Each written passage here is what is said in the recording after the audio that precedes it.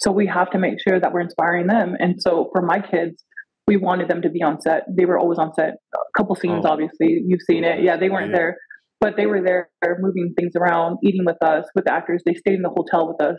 You know, they were there. We wanted them to not only be told what we're doing, but we wanted them to actually see it with their own eyes. That's like, this is what my mom and dad are doing. Yeah. They don't have experience, you know, they probably don't know what they're doing, but at least my mom and dad are doing it. Like, this is them. This is what they put together.